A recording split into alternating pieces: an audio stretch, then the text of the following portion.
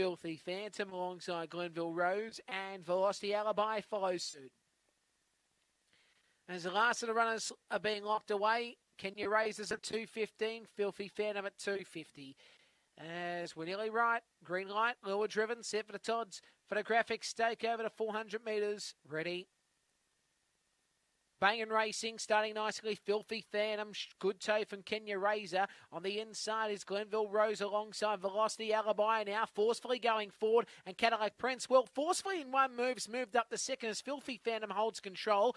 Third position is Kenya Razor from Glenville Rose. Cadillac Prince and Velocity Alibi, but on the turn, forcefully trying its best. Now Filthy Phantom went to the outside and Filthy Phantom's won the prize. From forcefully second, then came Kenya Razor alongside Cadillac Prince, Glenville Rose and Velocity Alibi, 23 and 20 the race time.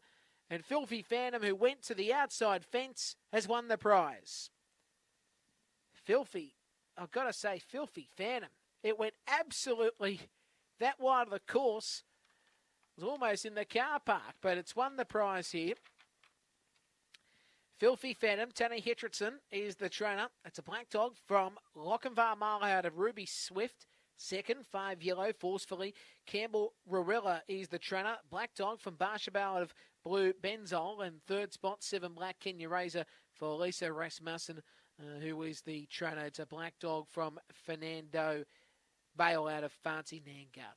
2, 5, 7 and 1, 10.86 the section, 10.86 the section, and 23.26 the race time. We'll get the margin up shortly.